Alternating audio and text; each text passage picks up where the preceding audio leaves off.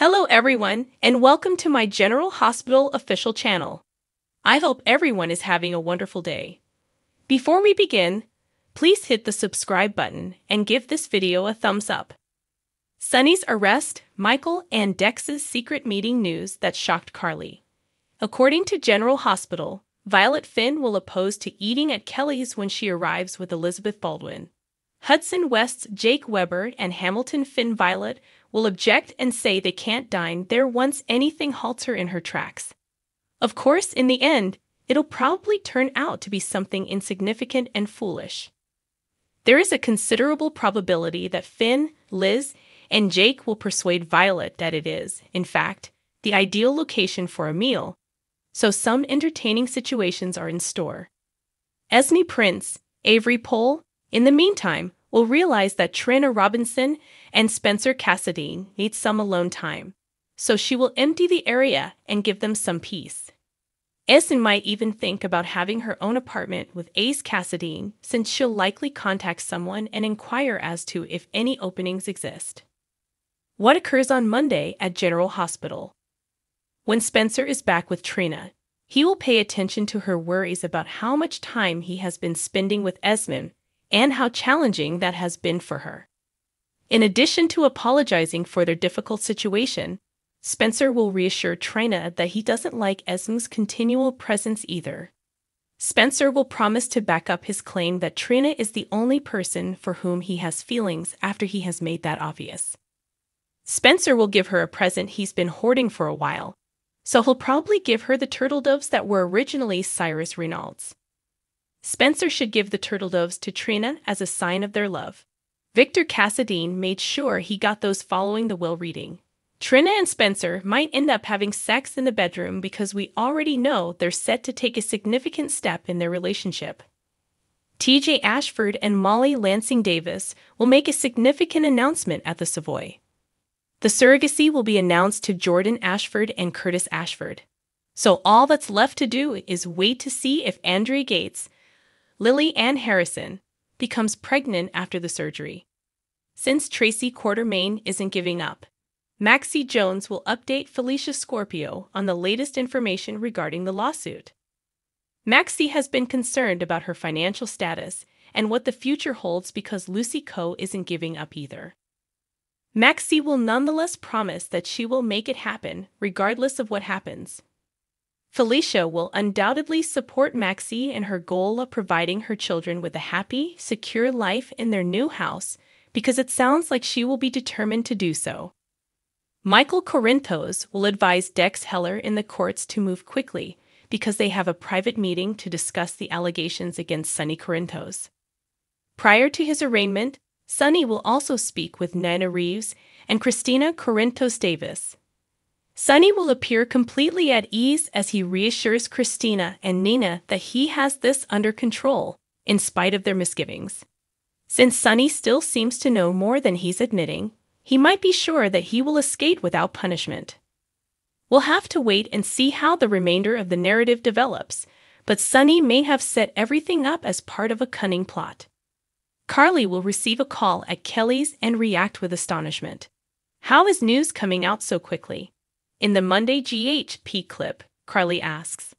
According to General Hospital teasers, after Sonny's forthcoming confession, Carly will have a lot of questions for him. Morris Bernard of General Hospital talks about his Milestone Tour.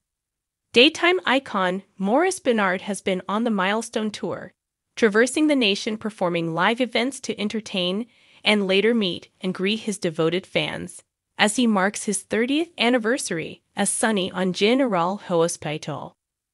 This trip has been incredible. I can't even begin to describe it. The Emmy winner wrote on Instagram. First of all, it is a blessing to board 4 or 5 planes without experiencing any fear. I am a proud father to be on stage with my son and see him perform. But most importantly, it has been a once-in-a-lifetime opportunity to be able to amuse and commune with the audience.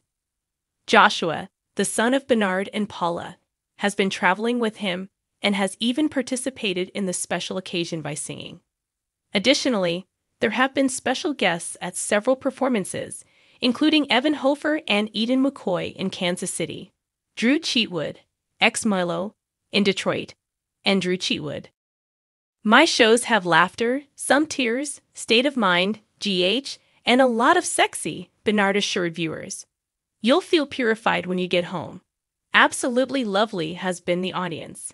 The GH and State of Mind supporters are the most devoted and admirable fans in the entire world, as I've said 1,000 times before and will repeat again. The Milestone Tour will sadly conclude this month with 2 last performances in Tampa and Orlando, Florida, on September 9 and 10, respectively. If you live in those areas, you can get information and tickets at coastalentertainment.com.